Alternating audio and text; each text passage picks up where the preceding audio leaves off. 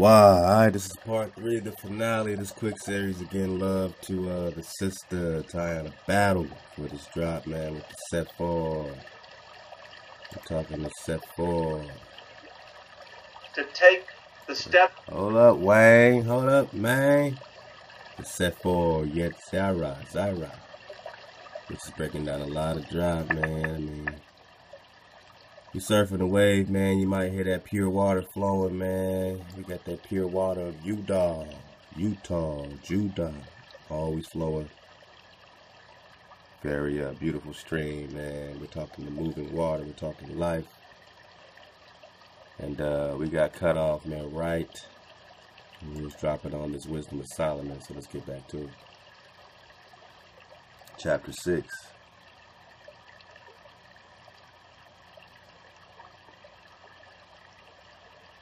For mercy shall soon pardon the meanest, but mighty men shall be mightily tormented. For he which is HaWahTah over all shall fear no man's person, neither shall he stand in awe of any man's greatness. For he hath made the small and great, and careth for all alike. But a sore trial shall come upon the mighty, until you therefore, O kings, do I speak, that you may learn wisdom. Kings, negush. Kings, negush. Negush is kings. Negro, we're talking to you. Until you, Negro, do I speak, that you, Negro, negush, king, naga, Khan, that you, Khan, Ame'rican, that you may learn wisdom, your mother, we're talking your framer and shaper, and not fall away. For they that keep holiness holily shall be judged holy, and they that have learned such things shall find what to answer. Wherefore set your affection upon my words, desire them, and you shall be instructed. Wisdom is glorious, your mother is glorious, and never fadeth away. Yea, she, your mother, your framer, is easily seen of them that love her, and found of such as seek her. Do you seek mama? Solomon is crying out for his mama. Drop your barrier and feel me on this. We're just talking about Big Mama. Do you cry out for her, or do you believe the Christian version of just a lonely man walking to and fro? Walking to and fro by himself, doesn't know a woman, but yet you have a house. Your house has a woman in it. Your divine house has a woman in it. Aren't you the divine image of what is above you? Another house, yes. A male and a female, yes. Order, yes. They are one, yes. She is easily seen of them that love her, and found of such as seek her. Mama. She preventive them that desire her, in making herself first known unto them. So first she doesn't really, she prevents you that desire her in making herself first known. She's crafty. She doesn't really want you to know all the drops. She wants to see where you're coming from. Whoso seeketh her early shall have no great travail, for he shall find her sitting at his doors. To think therefore upon her is perfection of wisdom. To think therefore upon your mama is the perfection of wisdom. And whoso watcheth for her shall quickly be without care. Are you hijack free? Are you static free? Are you surfing the wave? Are you with your mama? Are you seeking her? Then you shall quickly be without any care, any fear. For she goeth about seeking such as are worthy of her. You don't just say, I'm this, I'm a Christian, I'm a Muslim, I'm wise. Oh, we're the wise man. Oh, we're the elders. You have to be with our mother to be wise. You can't just be a woman and say, I'm a woman, I'm wise. You have to choose up. You have to be with mama, big mama. To think therefore of big mama is perfection of wisdom. And whoso watcheth, observe, witnesses, for her shall quickly be without any care, man.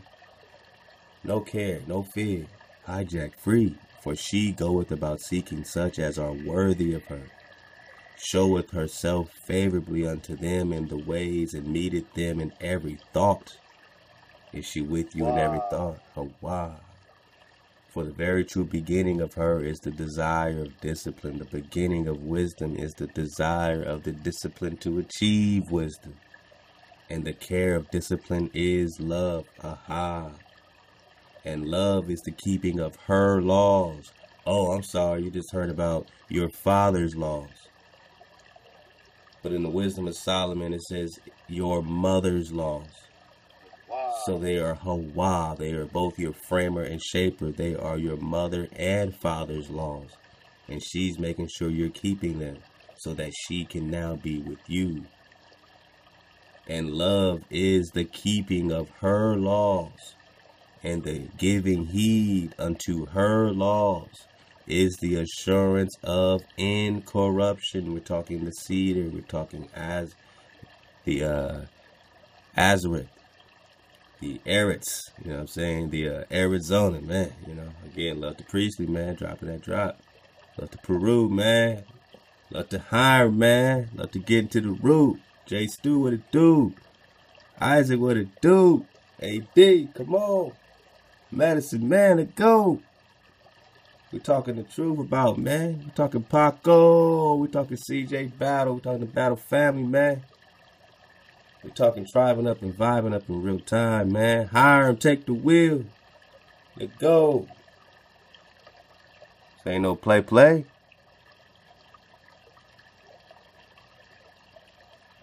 Man, love to our sisters, man. Love to Sister V. Man. Love to the Sister Larissa. Steady energy. Steady, man. Steady nourishment from our sisters. Our Sister Ty all day.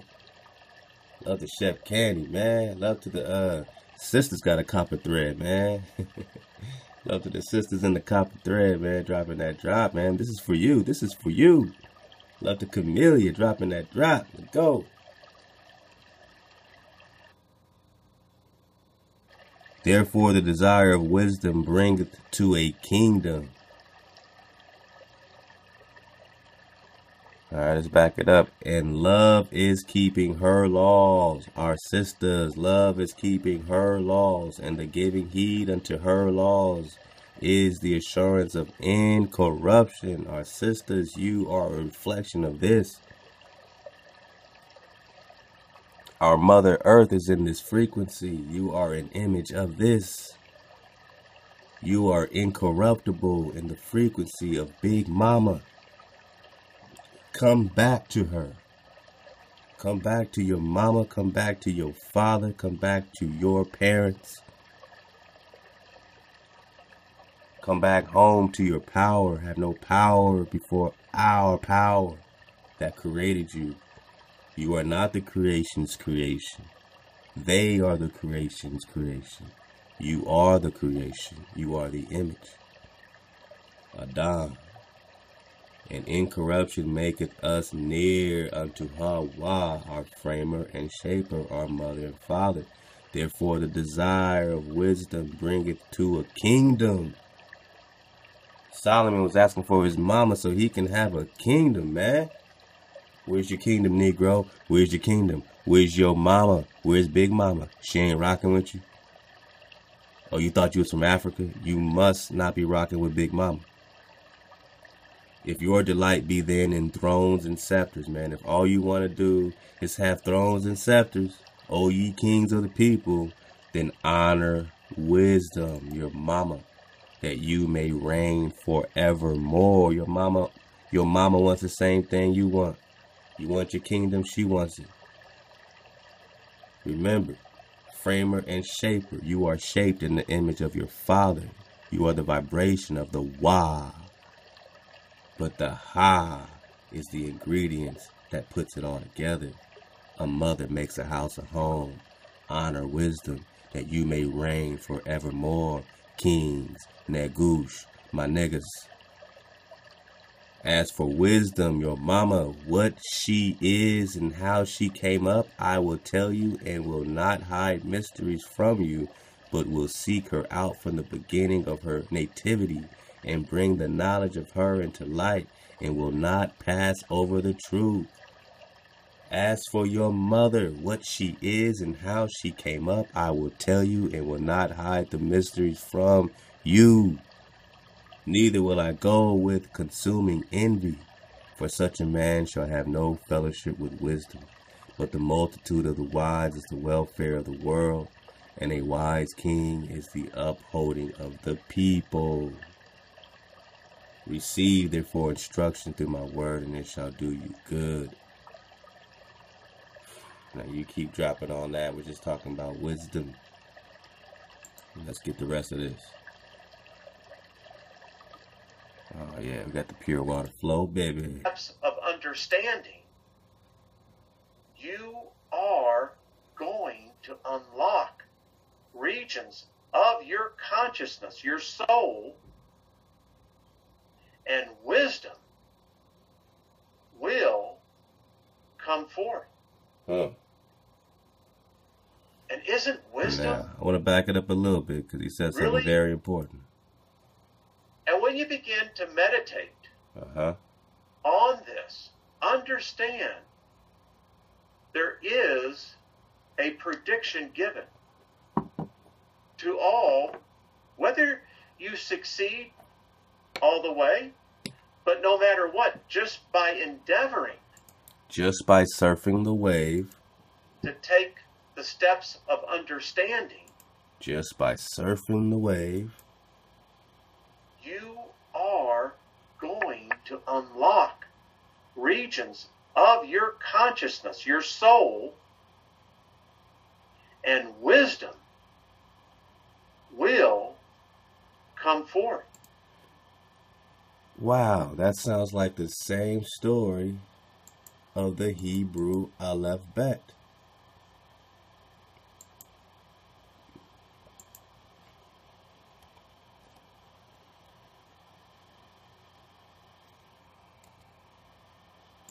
He said, you know, if you surf the wave, you'll find wisdom, right? You got your Aleph Bet, you got your Picto Hebrew.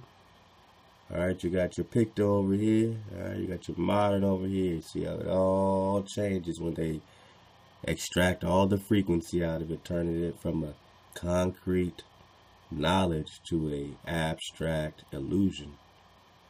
But the Picto is the strong, powerful leader.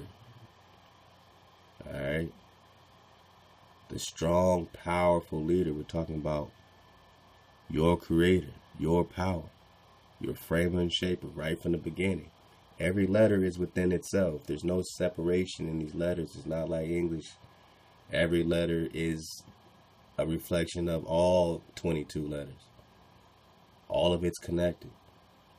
So you have the powerful leader going into your house, your tent, your family.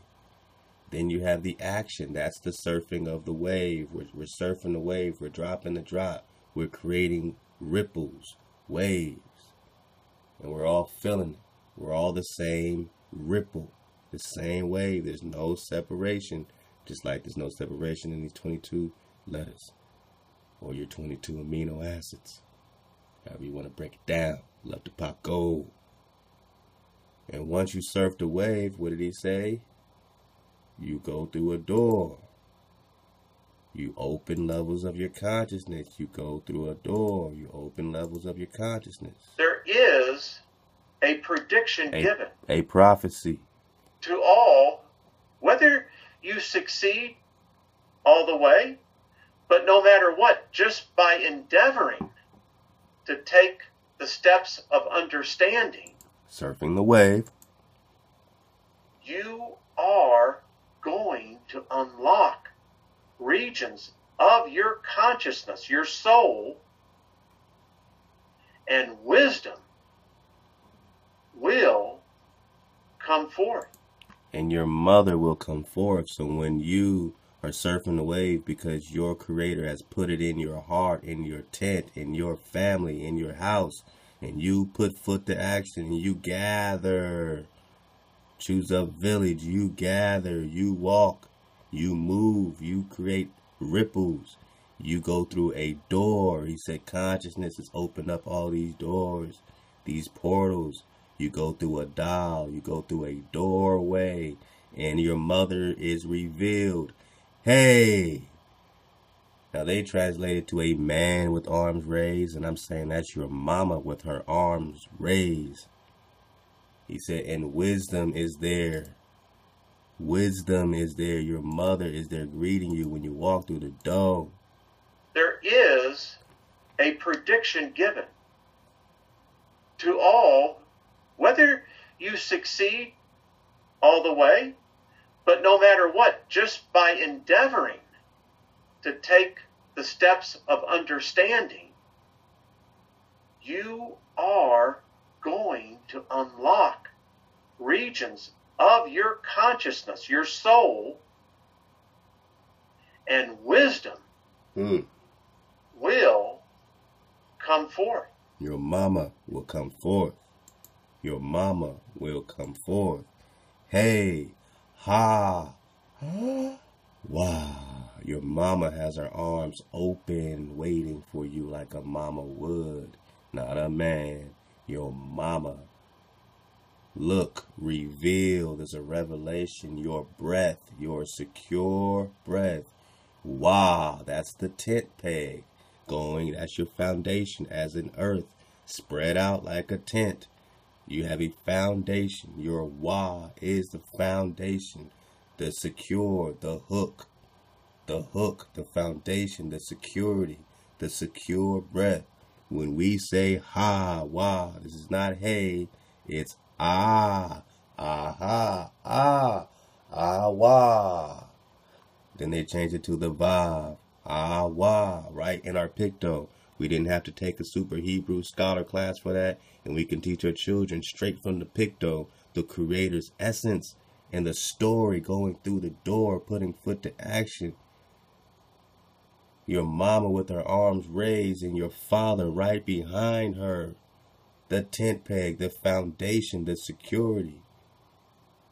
HaWahTah. Then you have a rest, a Zion, a cut off, literally an axe, a cutting off, a nourishment. I wonder who's nourishing you. Probably your mama. It's all right here in the first 7 letters of the picto, and these are all alive. This is all living, and it's living through you and with you. Let go. And isn't wisdom really what we're talking about here? Big mama. To understand the ancient arts that most religions today take their graft from. And you can't disassociate it, no matter how much you may want to. It's here. It has been here. And it's been lost. We're going to learn by the guest I've already had. They have shown you the heavens, the earth, the air, the fire, the 4 elements are what in fact make us up in these physical bodies. And the mystery is the soul itself. But there are ways that we can learn.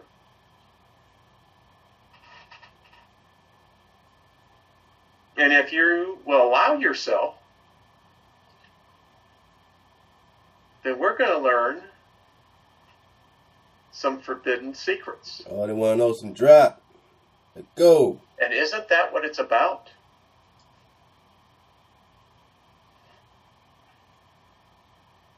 There is so much more to be learned. In fact, I can tell you how many modern theologians, theologists, however you want to say it, it's these truths that they can't stamp out. And so they simply term such things like this, well, these are the hidden scrolls. Because the mythology, you become a myth. You become a myth. All right, man, so you can get the rest of that. About 10 minutes more in there. We're going to keep it pushing, man. We're going to try to make this the finale, man. We're going to try. No guarantees, though. No guarantee. Because we surfing away. So we're just talking about creating people. You know what I'm saying? Remember how he was just dropping that? You know, Abraham was creating people, right? Golems. Called golems. They could create souls called golems. So with this book, they were able to create souls called golems.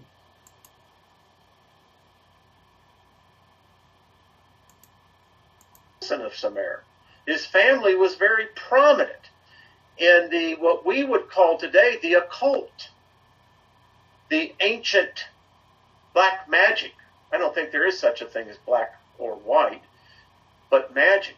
Magic was an integral part of all societies and cultures.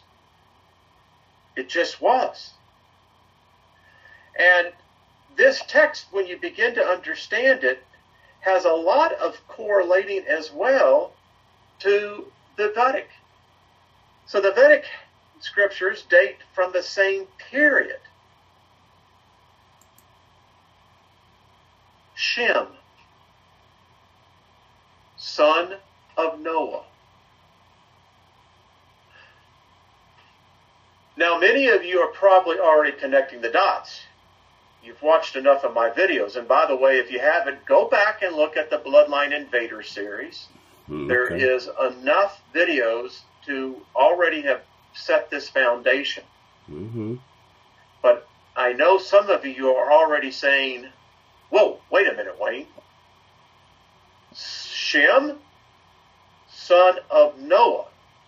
Well, either the timelines have been either dramatically shortened or extended.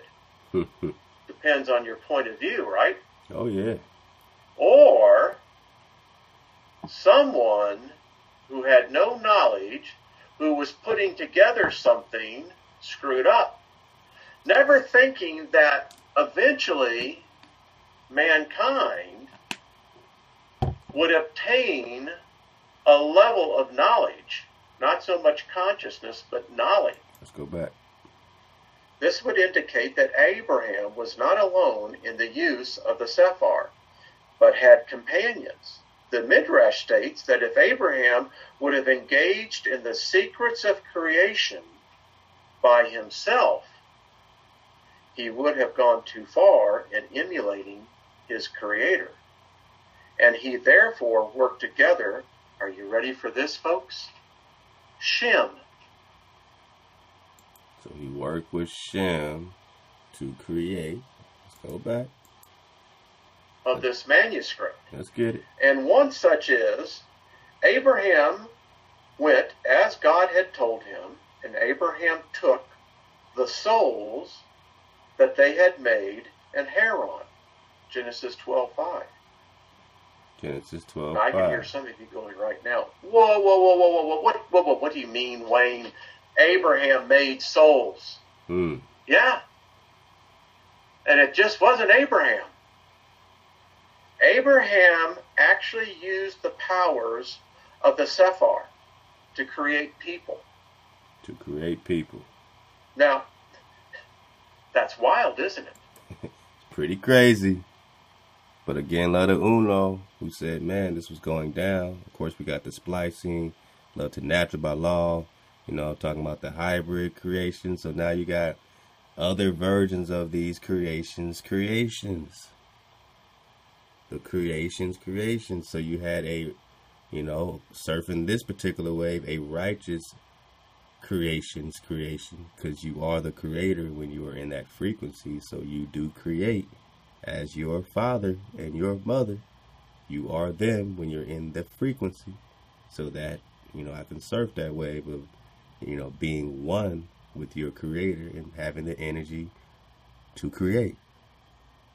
But then there's a synthetic version, and I think this is where this synthetic frequency, this hijack, and synthetic people on this grid are coming from. This is where these enter the synthetic with no land rights, invading people's land for no reason, invading the Ame'rican, found here by the copper color race, found here by the European, now applied to the descendant of Europeans born in America. Who created these synthetic people that think that they can come take your con?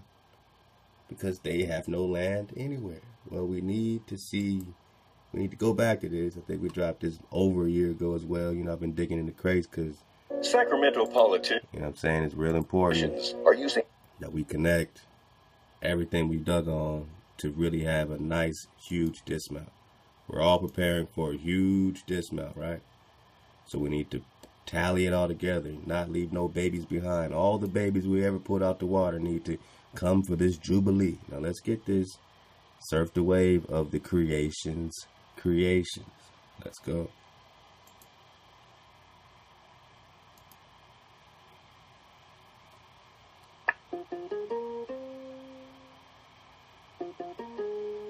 Big head scientist. There's going to be a lot of hijacking this, obviously, but just surf the wave of the creations, and you're going to find a lot of connectivity to go.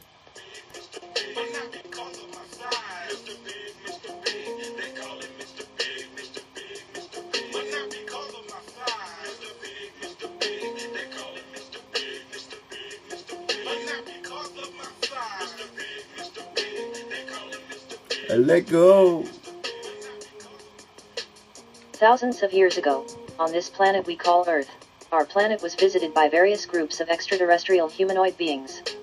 These extraterrestrial humanoid beings had to leave their planet, and seek refuge here on Earth because their home planet had been destroyed by evil.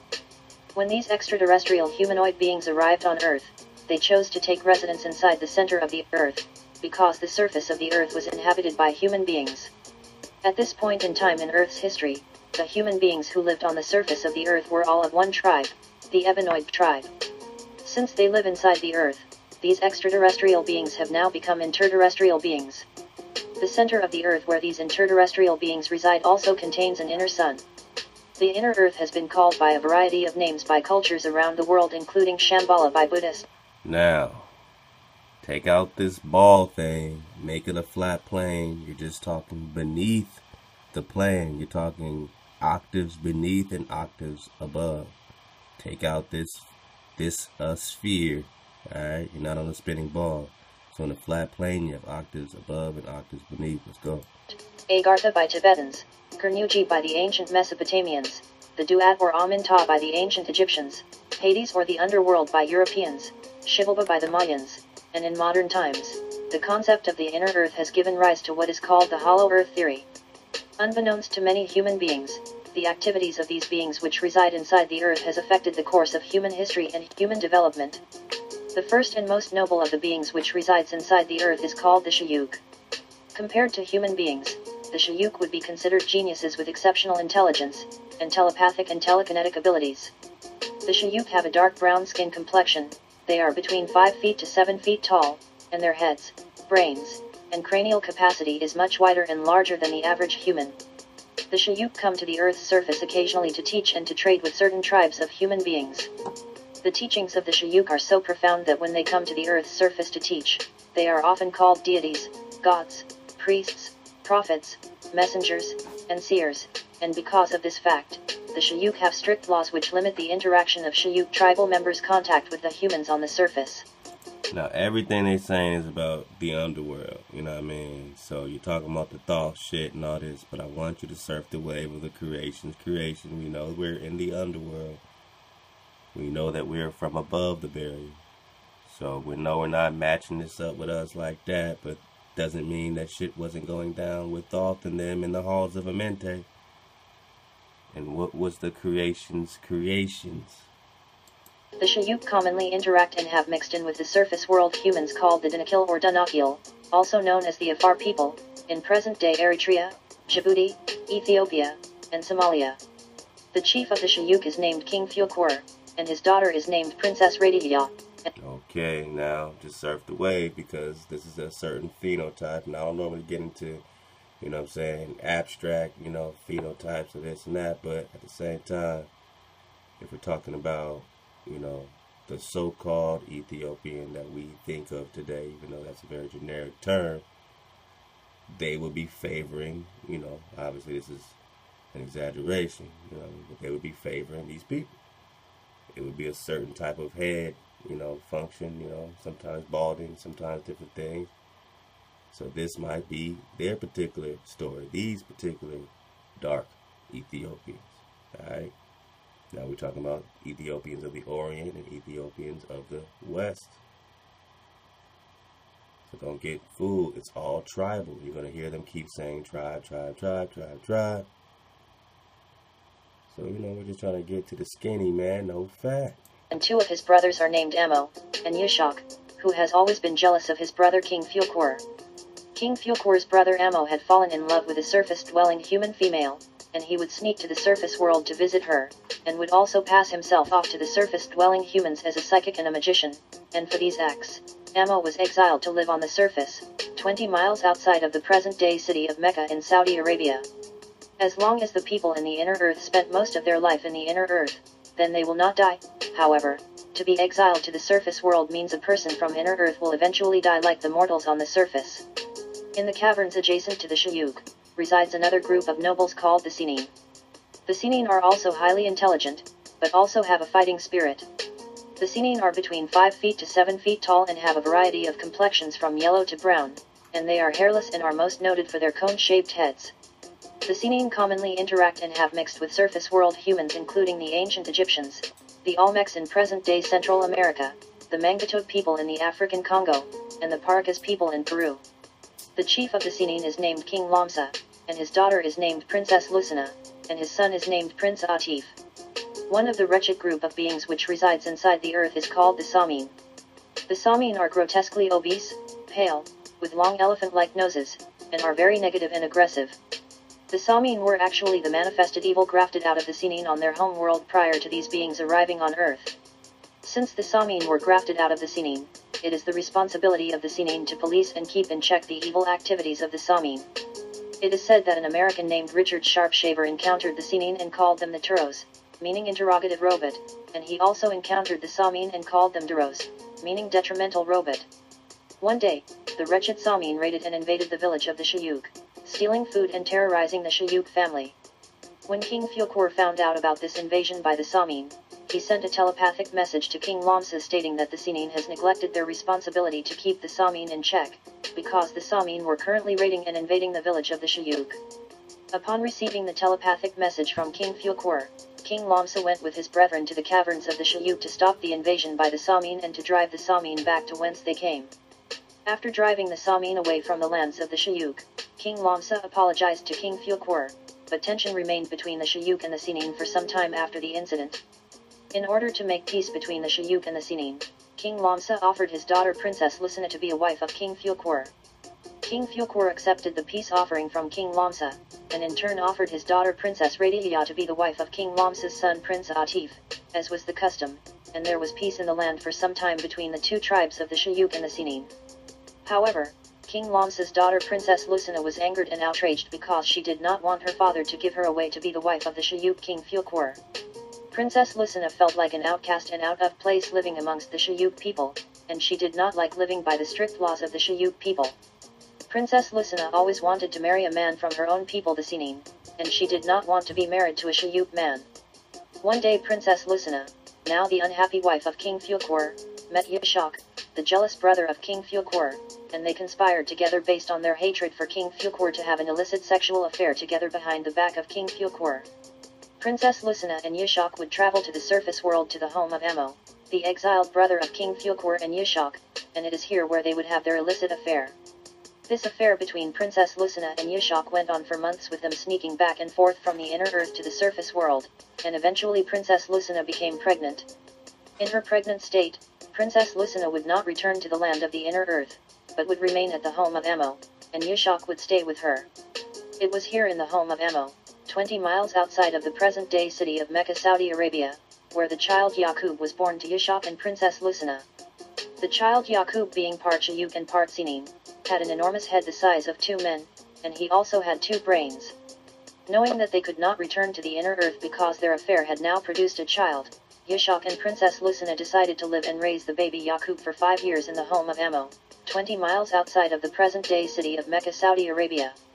Yaqub's father Yashak would work as a scientist and a priest amongst the humans on the surface, calling himself by the title Nornuakan, the last high priest. Back in inner earth, Yashak and Princess Lucina had been missing for years, and eventually it was found out by King Fuqor about the affair between his wife Princess Lucina and his brother Yashak. King Fuqor ordered his soldiers to go to the home of his brother Emo and arrest Yashak for his crime, and according to the laws of the Shayuk, Yashak was put to death. Princess Lucina's life was spared because she now had a child to take care of, but her punishment was to remain exiled to the surface world, living in the home of Emo, and to never return to inner earth. Depressed about her inability to return home, overwhelmed by her new responsibility to raise a child, and saddened by the death of her lover Yashak, Princess Lucina kills herself by committing suicide. The 5-year-old child Yaqub, now an orphan, is raised by his uncle Emo, and the child Yaqub is emotionally disturbed and rebellious because of the death of his parents. The child Yaqub grows to hate his people, the Shayuk, and he also grows to hate all dark-complexioned people because he blames them for the death of his parents. The child Yaqub desires to have his revenge when he grows up. Yaqub starts school at the age of 4, and is teased and mocked about the size of his head by the surface-dwelling human children. This mockery and teasing about the size of his head that Yaqub experienced as a child created low self-esteem, and further infuriated the already deranged Yaqub, fueling his desire for revenge. Yaqub's uncle Emo would tell Yaqub stories about the beings in the inner earth and how the Samin were the manifestation of the evil grafted out of Yaqub's mother's family, the Sinim. One day, when Yaqub was 6 years old, he was playing with 2 steel magnets in the home of his uncle Emo, and Yaqub noticed the magnetic power of attraction and repulsion that unalike attracts, and like repels. By observing this, Yaqub was inspired with a determined idea to create a tribe unlike any of the people on the surface of the planet, and this unlike tribe would be weak and wicked, and attract the other tribes on the surface of the planet, and rule over them with the knowledge of tricks and lies for 6,000 years. Any questions? So they created people. They created people.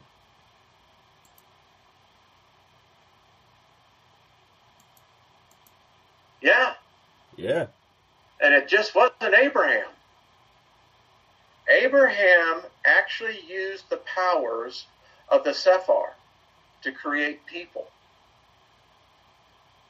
Now, that's wild, isn't it? You're asking me, well, just how can that be? Well, it just is. But it gets better. The scripture states the souls that they made in the pearl. This would indicate that Abraham was not alone in the use of the Sefer, but had companions. The Midrash states that if Abraham would have engaged in the secrets of creation by himself, he would have gone too far in emulating his creator. And he therefore worked together. Are you ready for this, folks? Come on. Shem. Shem. The name. Shem. Let's take it back. Who else created people? Who else wanted the people? So they created synthetic people specifically to rule over you. For how many years? Is this play?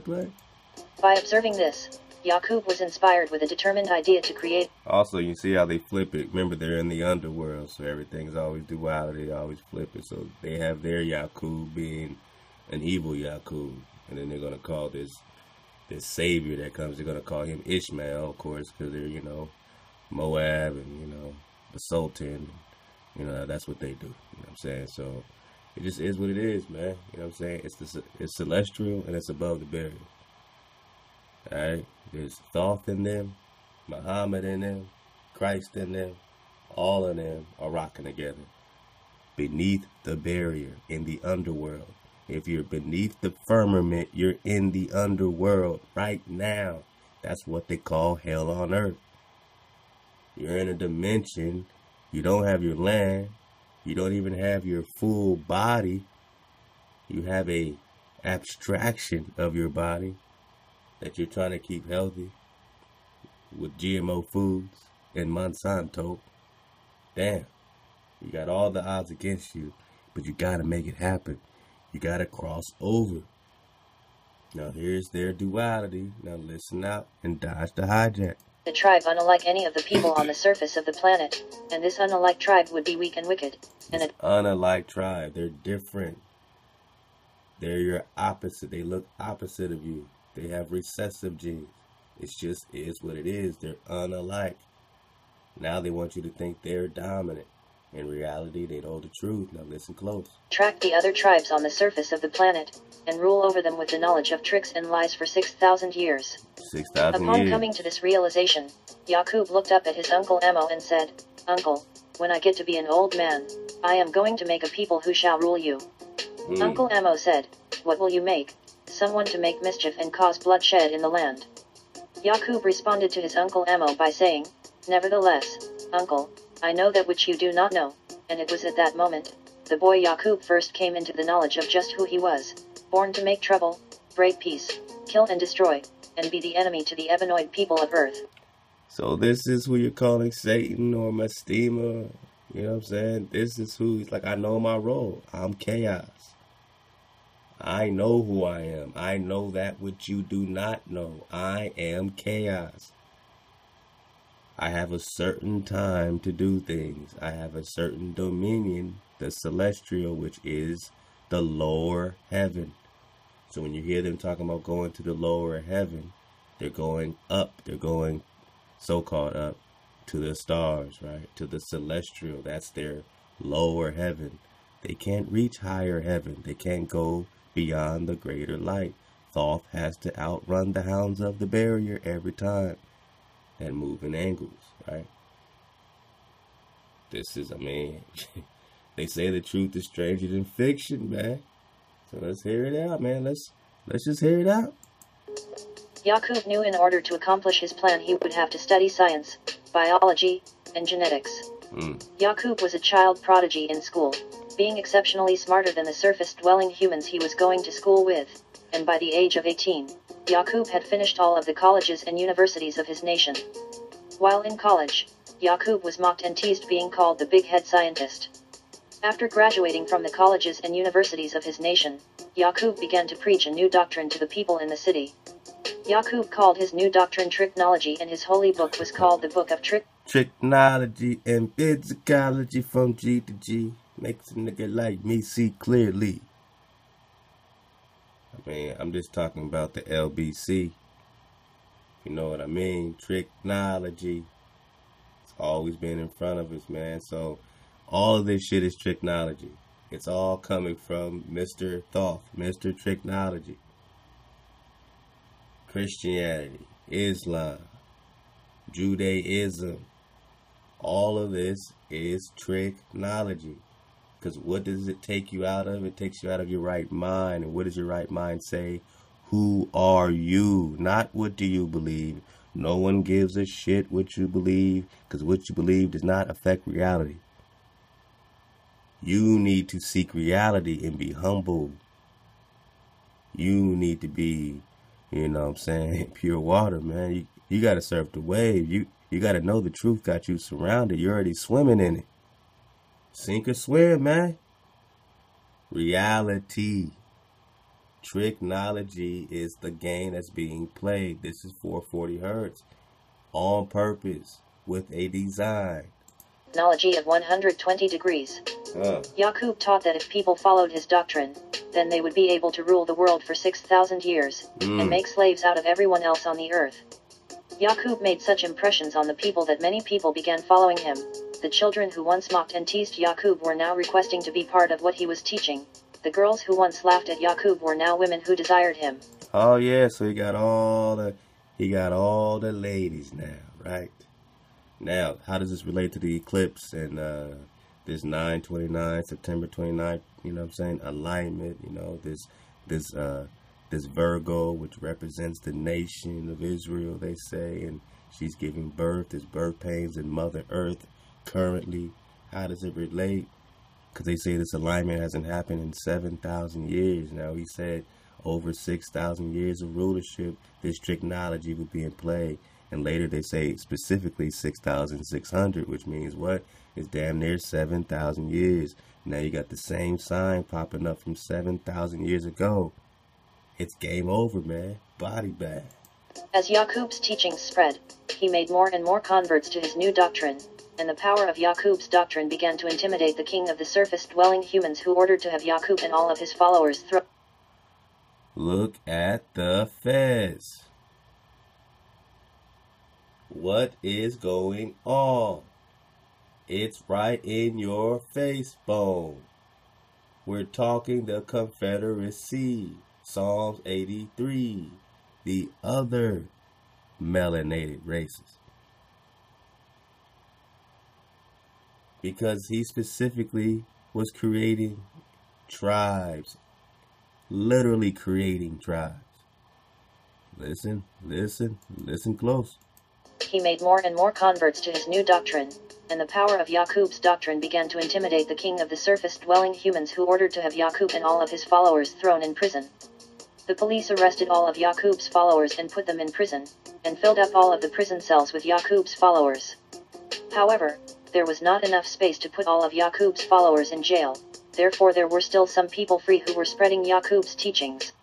So this right here is a more on more war. Wow, when you really look at it, this thing, because you always had good and you always, so we want to be clear, we want to be pure water here. We don't want to just represent something and demonize something and say, you know, this is all this and all that. We want to, you know, really be clear. When we talk Egypt, you had good pharaohs, you had good Egypt, you had good Babylonians, you had good Moors, you had good Moab, you know. Case in point, Ruth the Moabite. All right. So, you know, this Moabite king, or, you know, he was against. So they had, this was like a family squabble. What we're really seeing from this underworld situation is like an internal family squabble in itself. And how then they themselves had to go to war against the synthetic people that their family member was creating over here, who ended up wiping everybody out, or so the story's told. I'm just trying to surf the way with you. All right, put on your rain boots. The police notified the king that they did not have enough space for all of Yaqub's followers, and at that point the king decided to go to Yaqub's prison cell and negotiate a deal. The king went to visit Yaqub in his prison cell, and the king said, "So you are Mr. Yaqub?" Yaqub said, "Yes, I am." The king said, "Yaqub, I have come to see if we could work out some agreement that would bring about an end to this trouble." Whoa, I've come to seek a treaty with this evil. Here's a deal with the devil. He's making a deal with the devil. Remember, he's pure chaos. He knows who he is. He's created to destroy order, to fuck everything up. He says, "Let me make a deal with you, devil. Let's make a treaty. Let go." You suggest. Yaqub said to the king, "If you give me and my followers everything to start a civilization, and furnish us with money and other necessities of life for 20 years, I will take my followers and we will leave." Wow. The king was pleased with the deal offered by Yaqub, and agreed to take care of them for 20 years, until Yaqub's followers were able to go for themselves. So he helped Satan build his army. And for that reason, they are all a confederacy. Psalms 83. With permission of the Pharaoh, can they move? They made a deal. They are in agreement against who? The so-called Negro. Copper colored race found here. We're talking about the real Ame'rican of the Khan dynasty. Let's go. After 20 years, the government began to make preparation for the exiling of Yaqub and his followers. The king ordered everyone rounded up who was a believer in Yaqub's doctrine, and they took them to the seaport and loaded them on ships. When Yaqub and his followers departed, there were a total of 59,999 followers plus Yaqub, making 60,000 total people on 100 ships. Yaqub and his fleet of ships departed from an area 20 miles outside of the present-day city of Mecca, Saudi Arabia, and set sail on the Red Sea, and sailed all the way. Okay, remember Thoth said he went to the land of the hairy barbarians, Barbaria, Tartaria, Barbaria. Alright, so we're over here rocking. Remember the Hyborian war map with the Vindia. That's what's popping over here right now.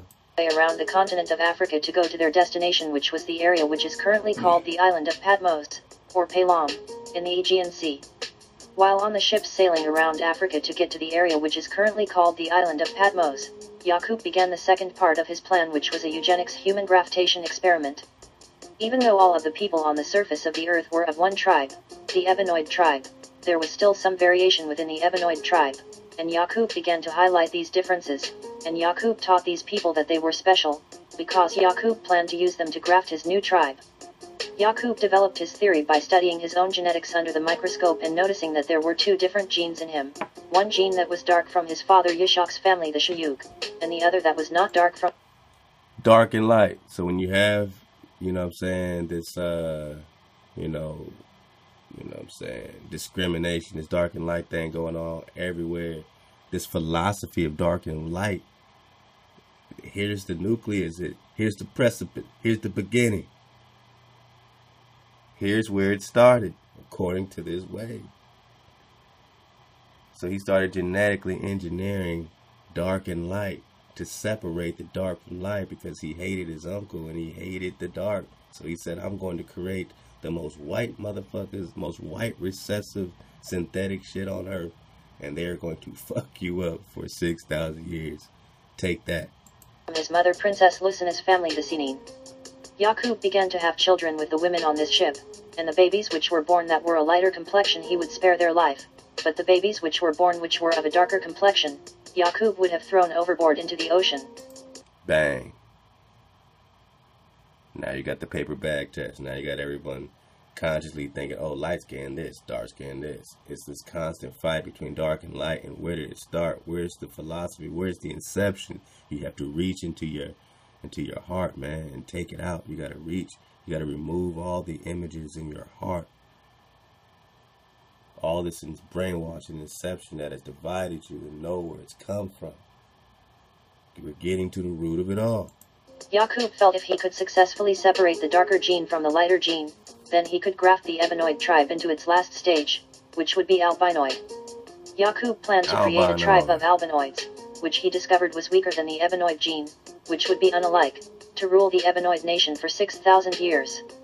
When Yaqub's followers found out about his new wicked plan, and learned that he was killing and throwing babies overboard into the ocean, 95% of his followers lost their loyalty to Yaqub, and abandoned his mission and jumped ship.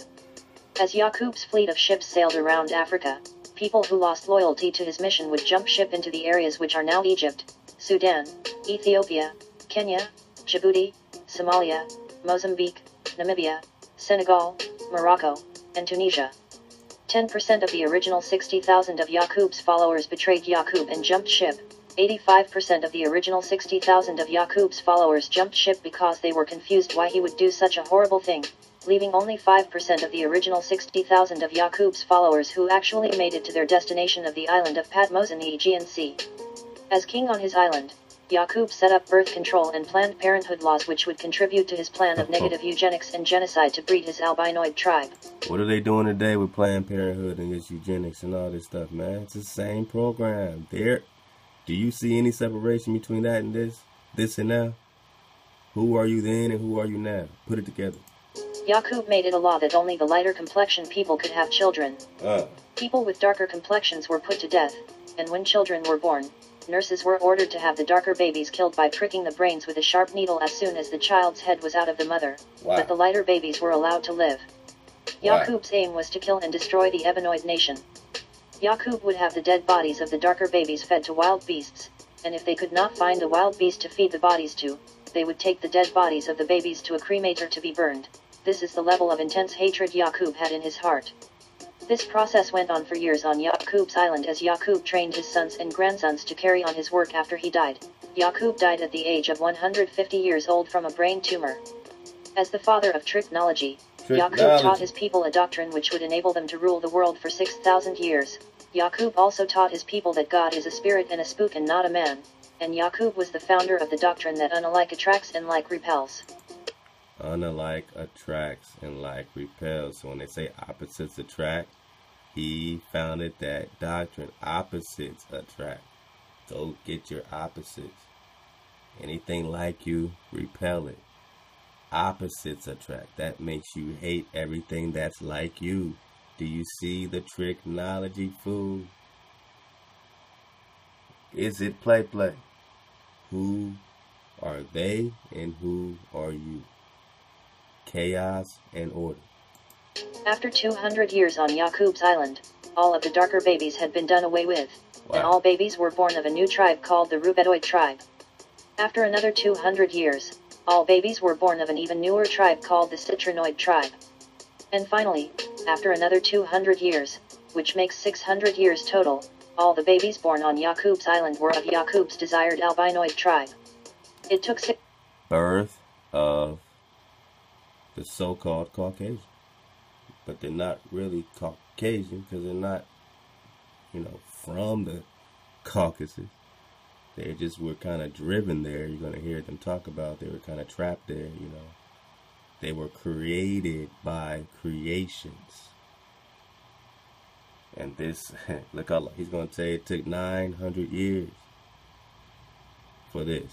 But let's go. 600 years to breed Yaqub's albino 600 years. tribe, and every imagination of their heart and all of their actions were wicked continuously. The evilness of the albinoids not only affected themselves. Every imagination was wicked. Every imagination. Listen, man. Okay? The track record speaks for itself. Yaqub's island were of Yaqub's desired albinoid tribe. It took 600 years to breed Yaqub's albinoid tribe, and every imagination of their heart and all of their actions were wicked continuously. The evilness of the albinoids not only affected themselves, but also affected the other peoples of the world. Yaqub's albinoids returned to the city where they were exiled from.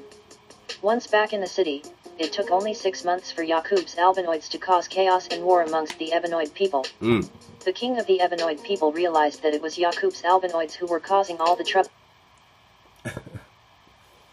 Now remember, he helped them. He has a treaty because they're all the same people.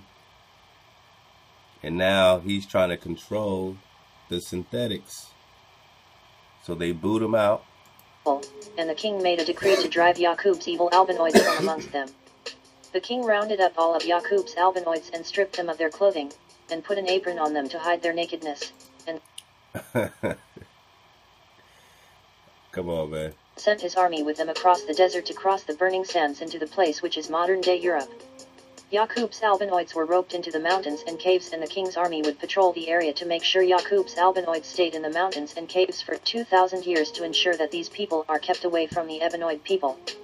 During this 2,000-year period living in the mountains and caves without anything to start civilization, Yaqub's albinoids became shameless, and lost all sense of shame and started going nude, and in the winter they wore animal skins for clothes and grew hair all over their bodies and faces. Neanderthals. Natural by law. Subscribe to Natural by Law and get all the drop. Hybrid Neanderthals. This is why when they look at the DNA sequence, they get the 5 to 7% Neanderthal DNA out of everybody except us. We have 0. They said, because we had a different migration pattern. Nah, man. It's the breeding, it's the splice, it's the breeding, it's the creation's creation. We're just keeping it real. You know what I mean? This ain't no, badgering session. We're in it for the real spill. And you should be too. Because with the drop, comes healing for everyone. Because even as an albino, you can be purified back to 432. But you have to choose up. You're going to hear how even they thought of doing this. Let's go. Like all the other wild animals, Yaqub's albinoids tamed the wolves and dogs to live in the caves with them, and after some time the dog held a high place among their family, becoming their best friend. After 2,000 years of living in the caves, the wickedness of Yaqub's albinoids was observed, and an ebenoid man named Moshe was sent to civilize them. Moshe. All right, man. Dodge the hijack. Now they want to send Moses with 10 commandments to civilize albino people. All right. Remember, they're coming from the underworld, so they're going to fuck with you a little bit. But you got to applaud these cats for the creativity. So now Moses is freeing albinos, man. I've never seen this before. But, yeah. All right, let's go. God let Yaqub's albinoids out of the caves. However, once out of the caves, Yaqub's albinoids killed Moshe. Free from the caves. What? Do you hear these hijacks? I told you to dodge. I told you there's hella hijacking here, but I just didn't see that part. So then they killed Moses. The white people killed Moses because he freed them from the caves. Come on, man. Damn. That was crazy. Let's go. Yaqub's albinoids went on a rampage throughout the earth, conquering and subjecting the ebenoid people, pitting one against the other using the idea of divide and conquer. Yaqub's albinoids began to execute Yaqub's plan for them to rule the world for 6,000 years. A man named Mahamdu attempted to teach Yaqub's albinoids to convince them to end their devilishment. However, this was still 1,400 years before the end of Yaqub's albinoids' 6,000-year period of dominion over the earth. And so, Yaqub's albinoids ruled the earth for 6,000 years, spreading their devilishment, evil, pain, suffering, and oppression to the ebenoid. Any questions? Invasion, Papal Bull, let's go. People of the earth as designed by the big head scientist Yaqub.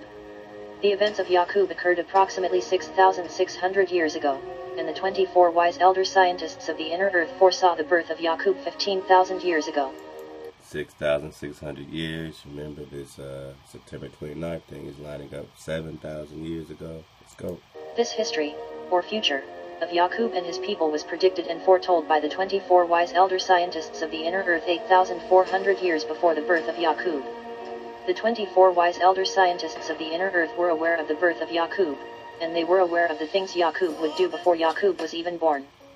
The 24 wise elder scientists of the inner earth predicted that in the year 8,400, this man Yaqub would be born, and when this man was born, he will change civilization in the world, and produce a new tribe of people, who would rule the original ebenoid people for 6,000 years, from the 9,000th year to the 15,000th year.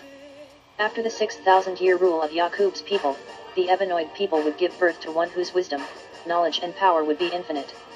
One whom the world would recognize as being the greatest and mightiest since the creation of the universe, and that Yaqub's old warring wicked world would be removed and destroyed, and the ebenoid nation would be restored into power to rule forever and to establish a world of peace and righteousness.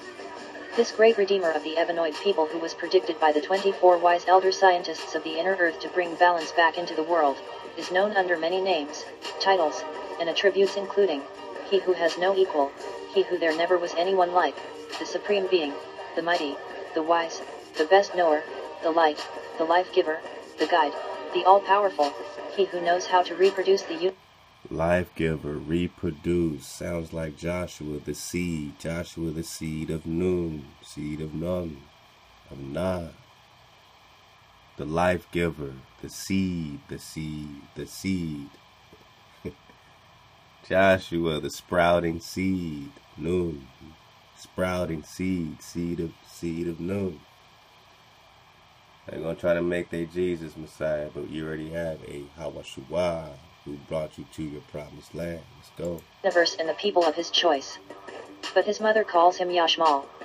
Yashmal was the son of Princess Yashmal. Alright, we're talking Joshua. But, we're surfing their wave. They're telling the story their way. Everybody wants to tell the story their way. We're just getting the drop. Radiyah of the Shayuk family, and Prince Atif the Sinin family. Yashmal's parents, Princess Radiyah and Prince Atif, married each other in order to establish peace between their two quarreling tribes. However, the union of Princess Radiyah and Prince Atif was more than mere chance. Their union was specifically guided, selected, and arranged by the 24 wise elder scientists of the inner earth who were also genetic engineers.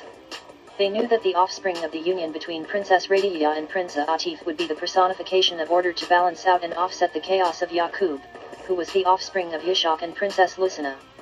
Yashmal began his education on the day he was born, as is the custom amongst members of the Shayuk. It would be unheard of for a member of the Shayuk to wait until the age of 4 to start school unless the child was mentally handicapped. Being part Shayuk and part Sinin, Yashmal's head was noticeably larger than the other members of the Shayuk and Sinin. Yashmal had an enormous head, 2 brains, and a third enlarged pineal gland which sat in the center of his 2 brains, making the top of his head appearing to be shaped like 3 orbs.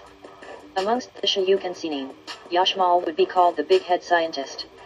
However, amongst these tribes, this statement was not taken to be an insult, but rather a compliment, alluding to the individual's intelligence in the same way that saying big muscles alludes to an individual's strength.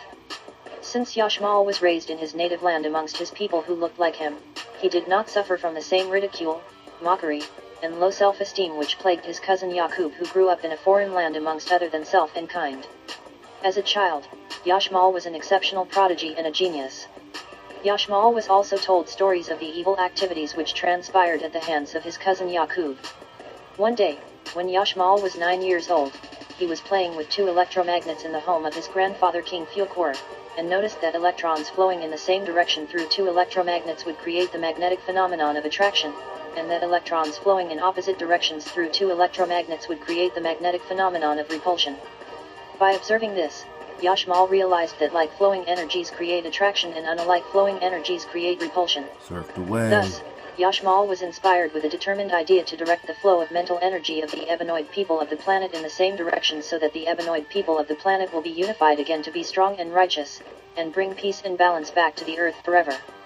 Upon coming to this realization, Yashmal looked up at his grandfather King Fukur and said, "Grandfather, when I get older, I am going to make a people strong and righteous, and I will eliminate the devilishment which has come into the world to show and prove real power and wisdom, and I am going to make a people strong and righteous." Listen again. We're talking about the creation's creator. So this is another power of creation other than the one that old boy did with the, creating the albino. This is a higher level, a higher degree. And bring peace and balance back to the earth forever.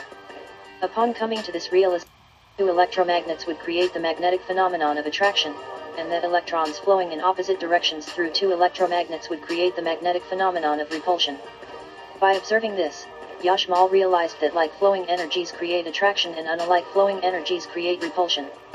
Thus, Yashmal was inspired with a determined idea to direct the flow of mental energy of the Ebenoid people of the planet in the same direction so that the Ebenoid people of the planet will be unified again to be strong and righteous, and bring peace and balance back to the earth forever. Upon coming to this realization, Yashmal looked up at his grandfather King Fukur and said, "Grandfather, when I get older, I am going to make a people strong and righteous, and I will eliminate the devilishment which has come into the world to show and prove real power and wisdom, and bring back peace and supreme balancement forever." Grandfather King Fukur said, "What will you make? Someone to establish order and cause harmony in the world." Yashmal said, "Man plans, and I plan, and surely I am the better planner." And it was at that moment, the boy Yashmal first came into the knowledge of just who he was, born to establish order, bring peace, build, create, and be the redeemer to the Ebenoid peoples of earth. Man plans, and we plan, and surely we are the better planner. Drop Nation. It is common for members of the Shayuk tribe to finish all of the coursework taught in all of the colleges and universities of the surface world by age 9, but Yashmal finished by age 7. If it took a member of the Shayuk tribe until age 18 to finish all of the coursework taught in all of the colleges and universities of the surface world, then that person would surely be looked at as being mentally handicapped or mentally retarded. Yashmal finished all of the advanced universal sciences which are taught by the schools in the inner earth by the time he was age 12, even though it is common to finish this coursework by age 15, but Yashmal was a genius and a prodigy. After finishing school, Yashmal met with the 24 wise elder scientists of the inner earth and told them of his intention to travel to the surface world as a bringer of peace and redeemer of the Ebenoid people.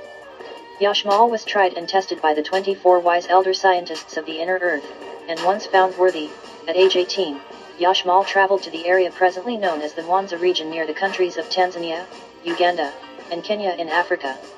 Yashmal called his new doctrine Teachnology, and his holy book was called the Book of Teachnology of Sefer. Alright, so you got the Teachnology, 720. 7 plus 2 is 9. Teachnology, he's in the 9. Let's go. 720 degrees, which was in a question and answer format designed to get the mental energies of the listeners flowing in the same direction, which would in turn create unity, harmony, and attraction amongst kindred. Yashmal's new doctrine was so powerful that he had millions of people from all of the tribes on the earth coming to hear his message and aspiring to be a part of his mission. However, from the millions of followers that he gained on the surface of the earth, Yashmal only selected 144,000, which he called the chosen few. Alright, man. Is it play? He got 144,000 chosen ones. To be a part of the next phase of his plan, and when Yashmal and his chosen few departed, he told the people on the surface of the earth he would be back in one day. So Yashmal selected 41,150 Ebenoid females and 41,140 Ebenoid males for a total of 82,290 people from the original Ebenoid tribe.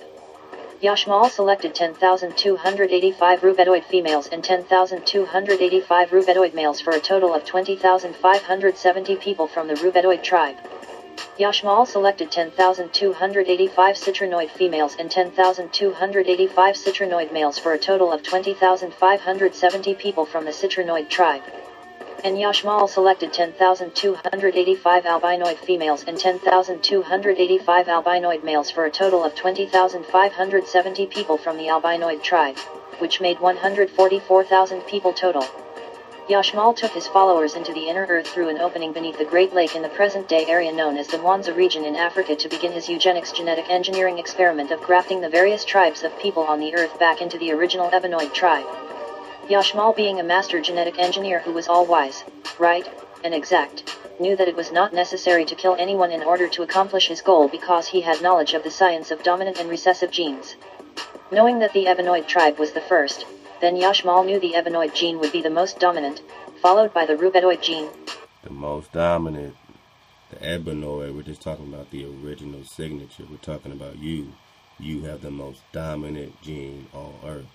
Followed by the Citrinoid gene, and lastly followed by the albinoid gene.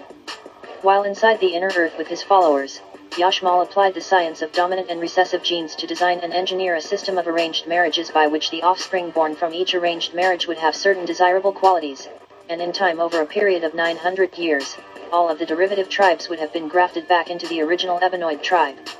Yashmal also observed that the gene of the Ebenoid woman was the most dominant gene, and so Yashmal established the following rules of arranged marriages amongst his followers.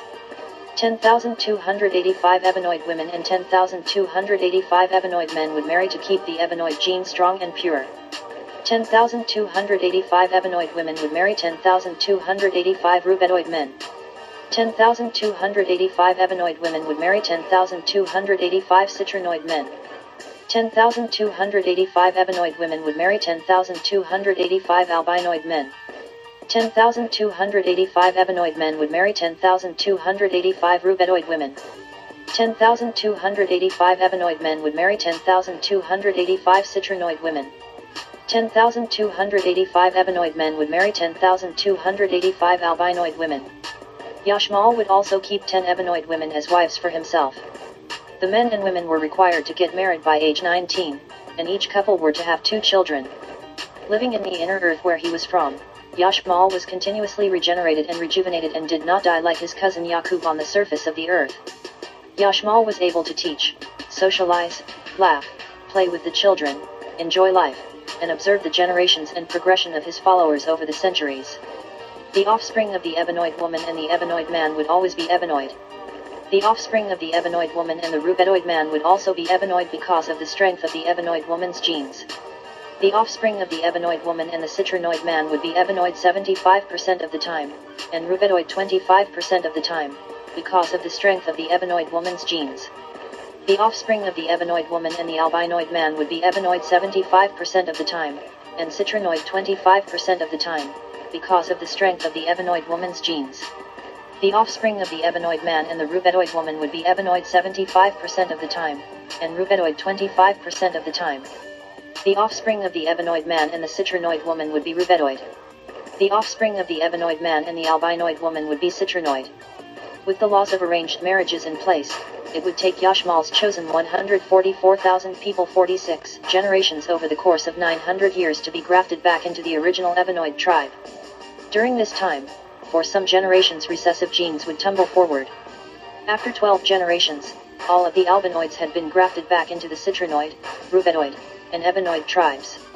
After another 16 generations, all of the Citrinoids had been grafted back into the Rubedoids and Ebenoids. After another 18 generations, all of the Rubedoids had been grafted back into the Ebenoids, leaving only the original Ebenoid tribe. Leaving only the OGs, the copper color race found here. You go ahead and surf the wave, man. How we doing? We got some time, got a little bit, man. Love to Lincoln, man. Love to the family link in the left, man. Drop this PDF here, man. This link. The Poisoning of Mankind, Blood Types, Copper Deficiency, Evolution Theory, and Illuminati by C.A. Bouthelia in 2006. This is breaking down the blood type farce. Alright, hold on, man. I need some pure water if we're going to do it. We always got the pure water flowing, man. If we're going to do it.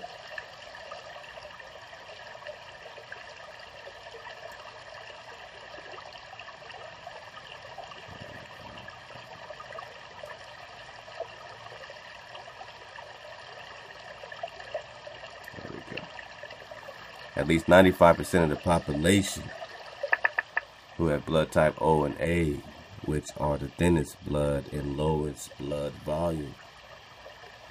Now, when you get the rest of this, he's going to tell you that they have to continuously, graft themselves back in. Now, he did it for them.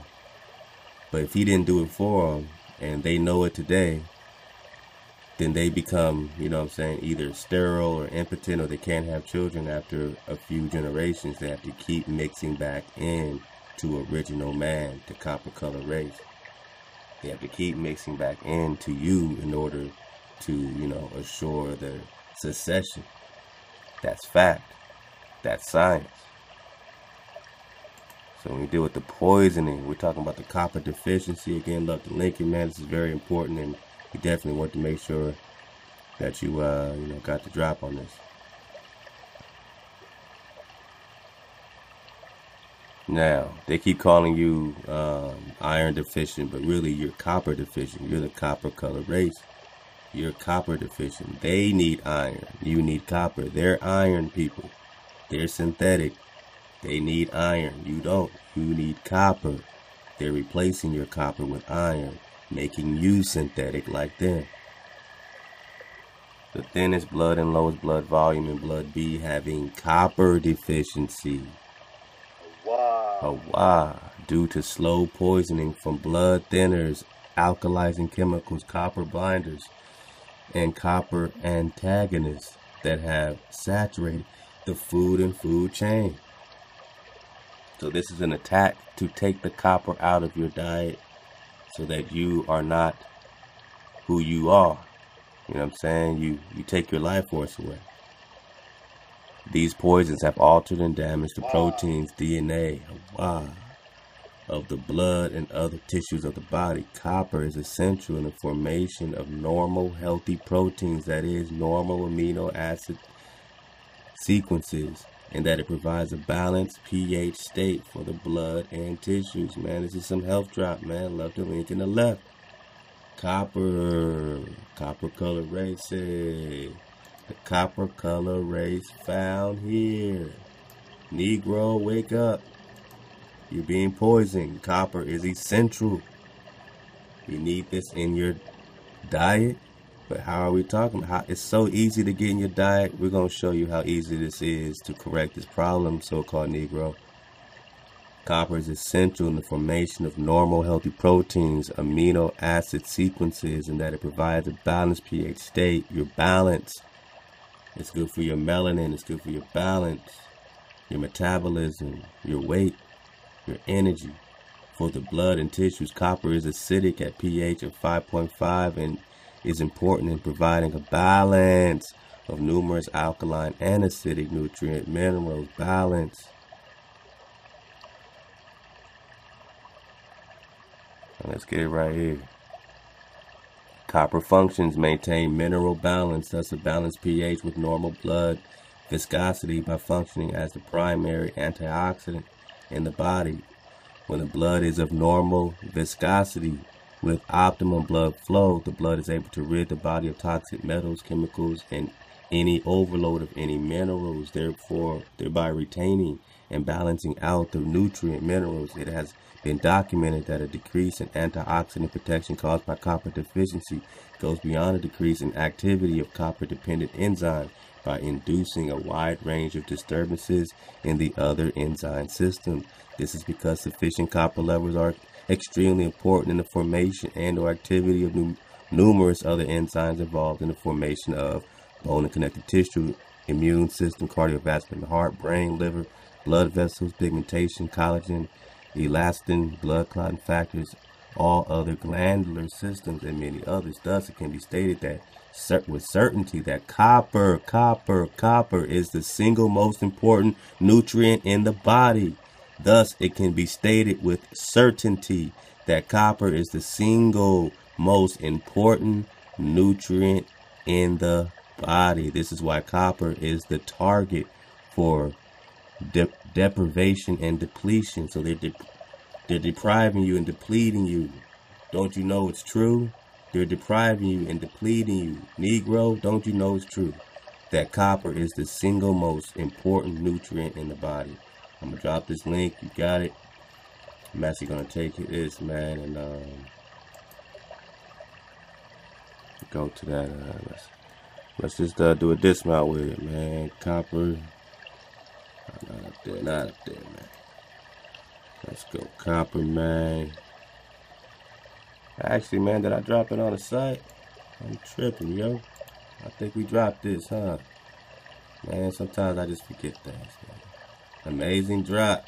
10 amazing health benefits from copper vessels. We're just saying all you gotta do is get the right utensils, the right ingredients, the right cookware.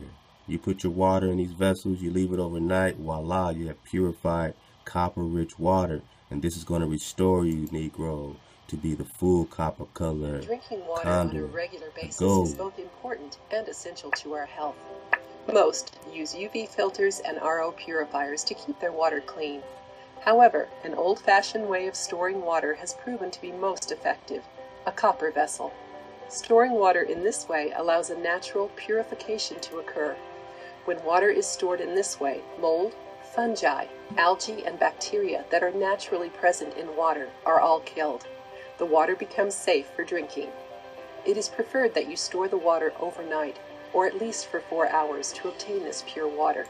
Pure water. Pure water. We talk pure water, but are we getting in the pure water frequency? Are we drinking pure water? We talked about different alkaline methods, man, with the pink Himalayan sea salt and the key lime. Wow. What if you combine all three? Put it in a copper vessel. Put it in a copper vessel. Let go. Pure HaWahTah. HaWahTah. HaWahTah. The mineral copper is also essential to our bodies. It can kill germs, cleanse our bodies, prevent cancer, reduce swelling, and rid our body of toxins. Despite its importance, our bodies cannot create copper. Therefore, it must be obtained through your foods, such as... Maybe their bodies can't create copper. Maybe they're talking about themselves. Maybe you just can't create enough to sustain your high level. You need the right ingredients. Seafood, organ meats, whole grains, lentils, nuts, seeds, chocolate. Obviously, we dodged the hijack because we know a lot of this stuff now is, you know what I'm saying, GMO or pumped with sulfur. So We need it in our water. They said 2 to 3 glasses of this gives you enough, you know what I'm saying, for the day. Just 2 or 3 glasses out of a copper vessel. Cereals, potatoes, peas, and some dark green leafy vegetables. If you drink 2 to 3 glasses of water that has been stored overnight in a copper vessel, you will obtain enough copper. Bang! How easy is that, man? Family, for real, Drop Nation. We just need copper vessels. We just need copper vessels. Let go. Here are the top health benefits of drinking water stored in a copper vessel. 1. Prevent waterborne diseases. Copper very easily kills most bacteria and germs that are created within the water. Wow, so if you have a copper vessel and you're in the wilderness and you have some water and you put it in the copper vessel, it easily kills germs that are created within the water. This includes E. coli and S. aureus, which are both known to cause diarrhea, dysentery, and jaundice. 2. Keeps the digestive system healthy. Copper is also known to cleanse your stomach and remove any harmful toxins. When your stomach is functioning properly, it will eliminate waste and harmful products instead of having them remain in your body. Copper can help the function of your liver and kidneys by ensuring that they absorb the correct nutrients from food. Consuming water that has been stored in a copper vessel will rid your body of any kind of infection. Simply consume a glass of water that has been stored overnight in the copper vessel on an empty stomach. On an empty stomach, so you can wake up and do this, man, before you eat breakfast, for whatever. Just drink a cup of water from a copper vessel that's been purified overnight, man. Easy work, man. The Creator said I'll wake you up and you're going to be like, dang, you are the Creator, because I was fully asleep, because it's this easy. It's this easy to vibrate up. This will keep your digestive system functioning well. 3. Aids weight loss. Hey. Copper-infused water also helps to eliminate any fat cells, Come on. which helps in losing excess body fat and maintaining a healthy body weight. Come on, family. This water is also great to drink instead of drinks that are high in calories, such as alcohol, soda, sugary drinks, and juice that can contribute to weight gain. Along with this water, it is important that you maintain a healthy diet and exercise program in order to effectively lose weight. 4. Boosts heart health. Copper can also help with your cardiovascular health. Copper-infused water can help your body to prevent heart disease, keep your blood pressure under control, lower your cholesterol, and stabilize your heart rate. Copper has been found to be good for your overall heart health per a 2005 study published in the European Heart Journal. It's not play. Everybody's telling you this. Remember Grandma used to have the copper bracelet? They used to put copper in her medicine. One time I had some type of little child arthritis. Doctor gave me, you know what I'm saying, or somebody suggested something for my mom to pick up. I forgot what it was called. But it had copper in it. You know what I mean? And now they took it off the market because it had copper in it. It was healing people. Copper. 2005 study published in the European. It hurt. Now they got to tell you it's good.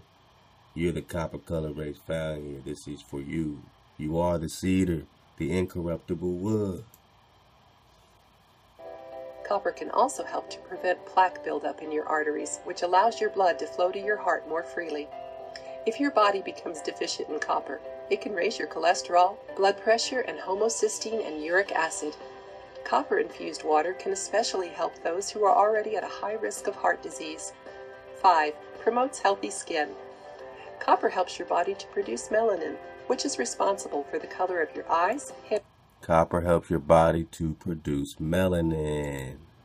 Melanated copper color. You didn't think it was about the melanin?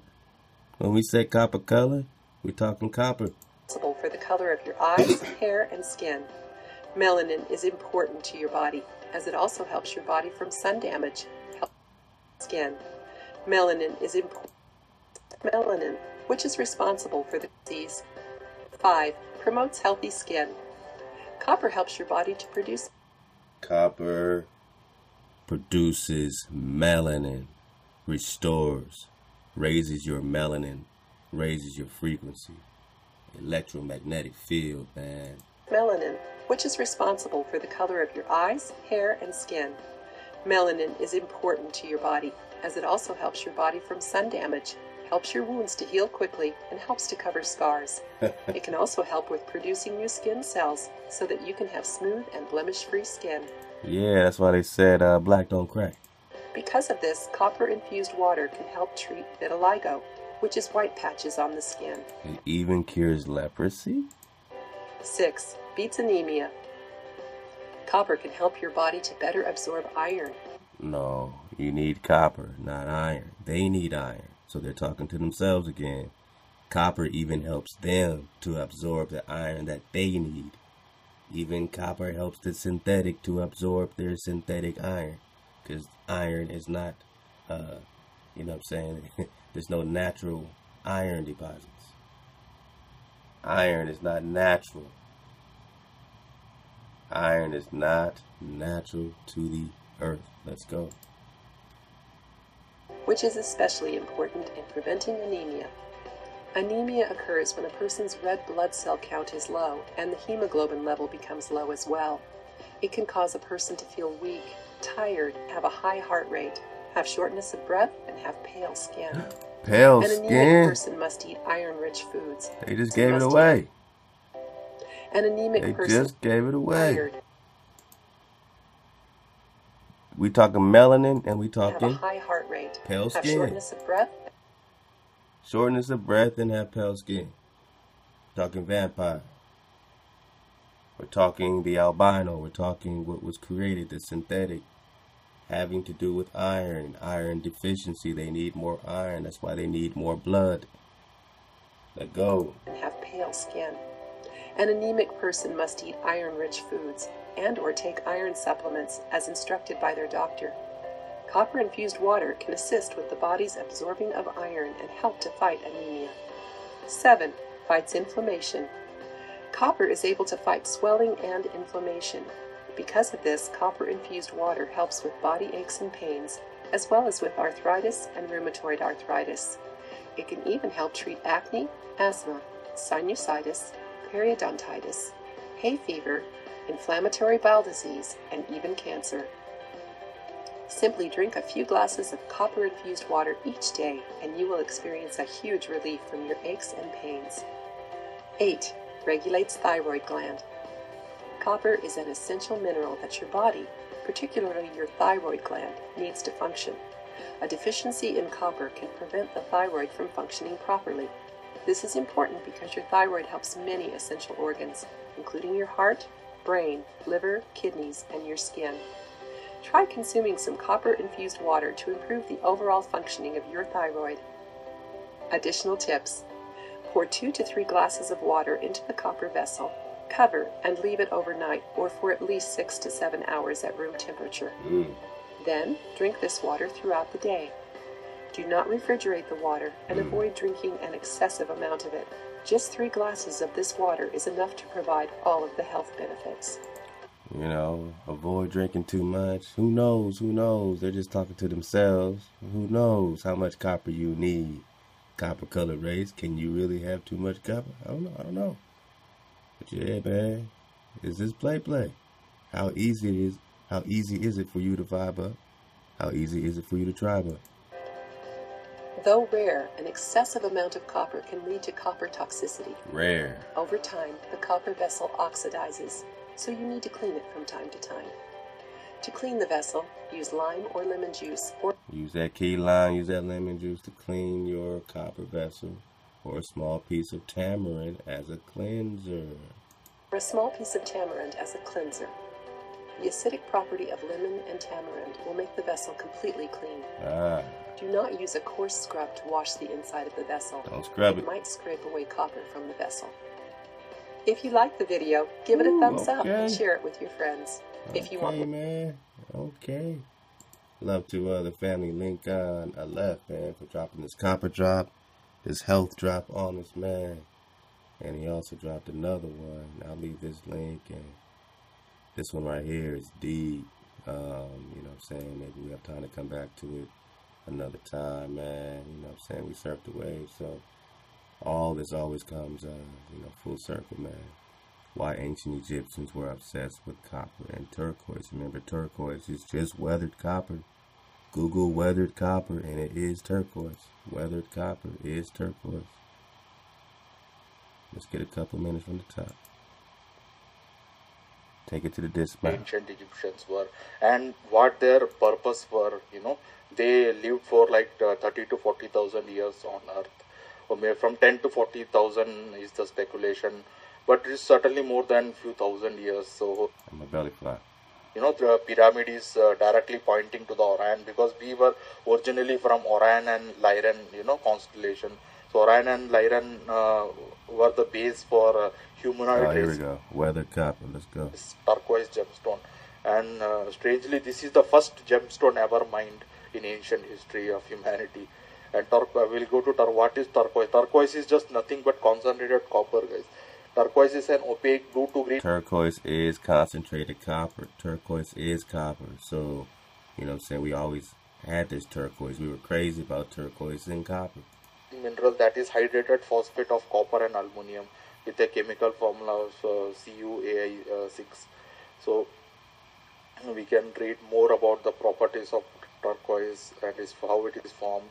So, where it was mined, So, as even the mainstream agrees, turquoise was among the first gems to be mined, and many historic sites have been depleted because these, aliens came, the Egyptians, the Lyran humans, and they mined out the entire copper and turquoise from this region, guys. Actually, now the biggest mine is Chile in South America, but during that time, I'm sure Sinai Peninsula had the highest. I think they scanned the entire planet and found that Egypt had the highest amount of copper and turquoise, so they settled there. If it was in Philippines or Russia or China, so Egypt would have been built there actually. Sure. To copper. This is a very good website. This lady Jacquel Talis in Al Masri, she is having a she is very healer and is a yogi and spiritually evolved person. So she does some healing sessions. So she recommends all this. She has studied extensive Egyptian healing techniques. So she has put all the copper based gemstone, how the ancient Egyptians used to heal people. So you can read. You see what a turquoise is as far as your chakras. So these stones line up with your energy centers, and this is why we had the breastplates with all these different stones, all these different centers of your energy. So I'll leave this, man. There's so much drop in it. Again, left to the fam, link in the left. And yeah, man, I guess we'll just do a dismount on the, guess it's only right, man, to get back in. Remember, we got a few different PDFs for you to choose, man. Let's go to a different one. Alright, the Book of Formation, the letters of our father Abraham. We're just talking about that Sefer Yetzirah, chapter 1, by means of 32 wonderful paths of wisdom of hosts. Wait a minute, where's that pure water? Wait a minute, get that pure water flowing while we make our dismount.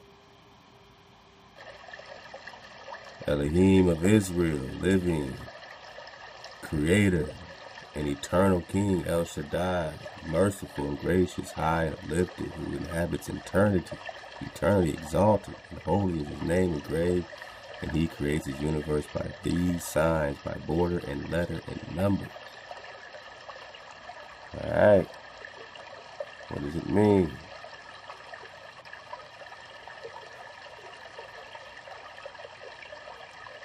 So some of this we got,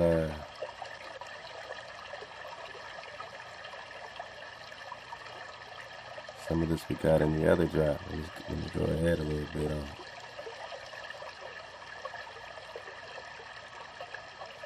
There we go.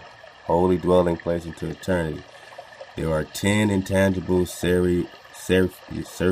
Shut your mouth from speaking and your heart from thinking. And if your mouth runs to speak and your heart to think, replace or return to the place.